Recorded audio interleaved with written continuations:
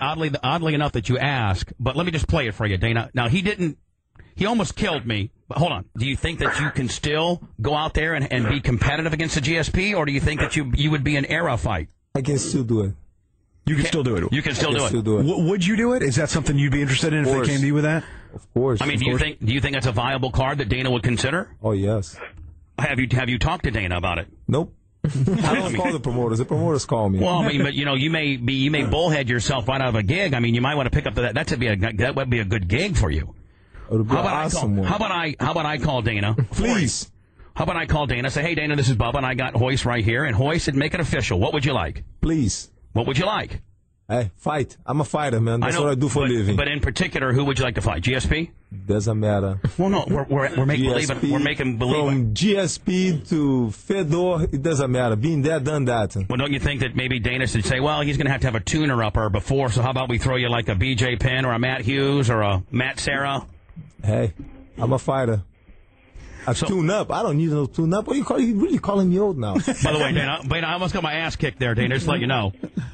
When I suggested a tune-up fight before going to GSP, he wanted to kill me. Yeah, you don't like the idea. But he's like, hey, I want to fight. He thinks GSP. I'm like thinking maybe not GSP. But I mean, what's your thoughts on that, Dana? How old is Hoist now? Brent, do you have any idea? Yeah, I think he's 40. I'll get you the exact. 46? 2 seconds. I mean, Dana, he'd be good to bring back in some capacity. What? I mean, he's got a hell of a following, doesn't he?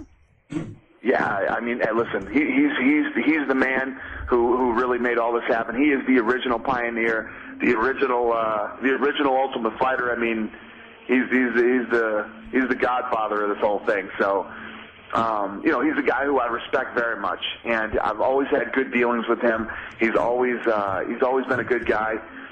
I'd entertain anything. I honestly, and I mean this with no disrespect to him, because I'm telling you, right. If I didn't respect him, believe me, I'd tell you. I just wouldn't want to throw him out there to the wolves. You know right. what I mean? The game is pretty serious these days. I mean, right. If you look at a guy like Chuck, the game just changes so fast, and these young kids are so explosive and so talented, man. No, it's a whole other world out there right now. He's 42. By the way, he's only 42, Dana. That's not. I mean, that's Randy Couture age, right? Yeah. Randy Couture's been consistently fighting for the last however many years too. Yeah, I'm not trying to make the correlation there, but you're right. I mean, you can't ever lock anybody in based on experience or where you've been, because these young kids, man. I mean, it's they are. I'm telling you, and I respect these guys and I care about them. It's like Chuck Liddell. People think, oh, he's trying to push Chuck out. Come on, that's the dumbest thing I've ever heard. I love Chuck Liddell. I consider him part of my family. That's why I just don't want to see it anymore. He has nothing else to prove. He's 40 years old. He's the most famous mixed martial artist in the world. He's got more money than he'll ever spend, and he's been a world champion. What else does this guy have to prove? Nothing. But just like Hoist said, he's a fighter, and Hoist is a fighter, and fighters like to fight, man. That's what they like to do. And but sometimes, we all turn 40, man. Michael Jordan turned 40. It happens to the greatest in every sport. It does, man. You still have the mindset that you can be competitive and play, but your body and your attributes just be like, I'm fucking 40, It's exactly. And what happens is these guys get out there and they see all the openings and they see all the things to do, and you just can't pull the trigger the way you used to when you were 26. But I will tell you, man, my boy fucking Randy Couture at 40-some went in and kicked the shit out of Tim Sylvia, did he not? At 41 or 42 years old? Absolutely. Couture is a freak of nature, man. To have competed and still be able to compete at the level that he does is amazing.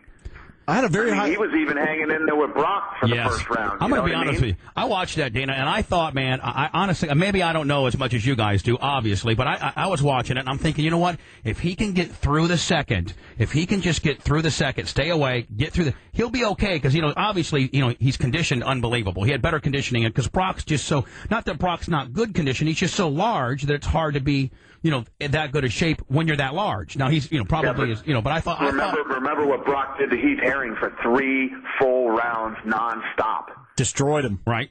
And Heath Herring is twice the size of Randy Couture. True. Now, Dana, a guy that's been in the MMA business a long time, Rob Kahn, who's had 5 guys on your last 4 Ultimate Fighters. I don't know, does Dana know that? Yeah, we told him that last time, right. I think. He may have forgot. Yeah, he did. He may have forgot. And then, but Rob was telling me, he goes, here's the difference. He goes, I got to tell you, before when the sport first started, it was high level guys that were good at their art, be it jiu-jitsu and Muay Thai and stuff like that, could not be the greatest athlete, but be good high-level guys in their art. He said now what Dana's got is high-level athletes that are high-level mixed martial artists. Now you've got the athletes with the skill, which is why it's gotten so much better. Exactly, and I said that years ago, and the reality is it's only going to get better and better and better. Think of the guys like Couture and Chuck Liddell and Matt Hughes, the stars that we've had over the last 10 years. These guys came from one discipline, whether it was wrestling or kickboxing or whatever it was, and they had to learn everything else. These kids that are coming up today are learning mixed martial arts. These kids are getting, better at everything. They're good at everything. They're well-rounded fighters, and like you just said, they're explosive, well-conditioned athletes. Now listen, I know you think I'm full of shit, but you got to remember this name. This guy is going to be the biggest name ever to be in your sport. Let me guess, Moscow Lobster. No, fuck him. No way. Okay. This kid, because I've talked to him, and after he wins the Olympics, and he's a 3-time NCAA champion, and whatever he decides to do on the regular wrestling deal, he is already been talking to Rob Kahn, Brent, about getting into this in the summer times if he can.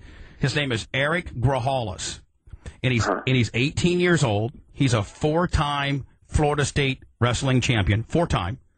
He is the number 1 high school wrestler in America. He's 241-0. Wow. He's a 135er.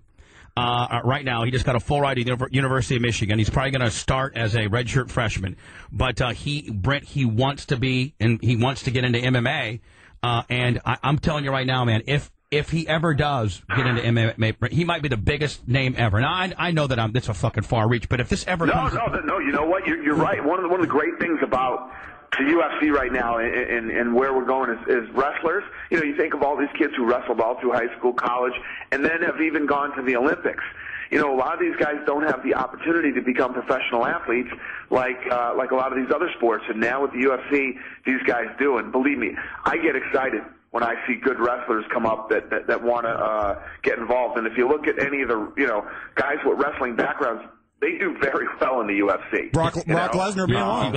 I don't disagree with you, and I get excited when I hear about things like that. Look at your champion, Brock Lesnar. An NCAA champion. I mean, that's his sport that he excelled in was wrestling, was collegiate wrestling, folk style wrestling, and Randy Couture, Matt Hughes, Dan Henderson, Chuck Liddell was a wrestler. I mean, list goes on and on and on. Sean Shirk, who's wrestling this week at the next pay-per-view. And this kid Dana, he has the mindset. See, he's got the mindset. Well, anyway, Rob Kahn, Saul. I mean, I know you respect Rob Kahn. I mean, fuck it. Yep. I mean, he is a good teacher, and he knows. He looked at him and said, "I'm telling you right now, if I could get my grips on him and start teaching him his stand-up game, and jiu-jitsu, he goes, this guy could be, because the 155, that's a great weight class, and he goes, that guy could be one of the greatest that ever wrestled, that ever fought for Dana, ever, if I could get a hold of him." Yeah, I'm excited, man. No, I love that stuff. I love hearing about, some new wrestling prospect that's coming up and is interested in mixed martial arts. Hey, Dana, can you imagine he's 220, he's never been beat, ever. Yeah, no, that's... But anyway, that's awesome. Remember that name. Remember that name, and send me 5% of his royalties when he starts making money. His name is Eric Grahalis. Don't forget that, Dana. Eric Grahalis. Hey, you know what I wanted to ask you? What's happening? I've never been to NASCAR. This is my first time of ever going. Well, How many times have you been? Have you been? Oh, I've been a ton. And Tony, a lot of the drivers are really, really good friends of mine, and that's kind of some of the circles that I hang out with. But what you'll find, Dana, is that you have I think you'll be pleasantly surprised at the cross section of their P1 demos